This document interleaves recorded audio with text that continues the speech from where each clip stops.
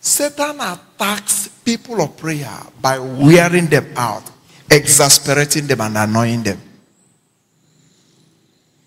So that young lady was following Paul about to say, I will keep saying it. If I don't get him to be proud, at least I will make him angry. And Bible says she did it for many days until Paul was worn out. Until he was angry. If not that, he allowed the Holy Ghost to take over that anger, it could turn to a fight with the girl. You have been saying this thing for a long time. Is it enough now? He would have brought it to the physical realm. And then the girl will fire back. Sure, you are a man of God. Why are you talking to me like that? I thought you were a man of God. What bad thing did I do now? And she will raise her voice.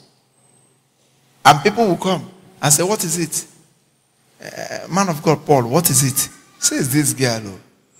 I told her I don't need her advertisement. But she has continued to follow me about everywhere I'm going.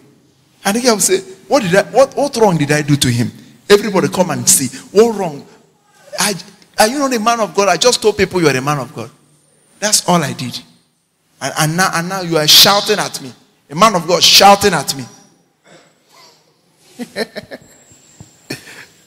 Agents of darkness. And some church people and preachers who hate your success in ministry will gather and say, man of God is enough now. The poor girl didn't do anything bad. Didn't do anything. It's enough now. You're a man of God. Stop quarreling. God punished the devil.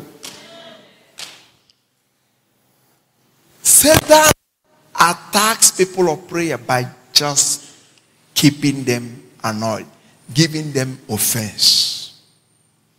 That's why the day you choose to fast, that's the day Satan will steer someone around you to provoke you. Over trivial things. He knows that with your heart offended, your prayer cannot be fervent.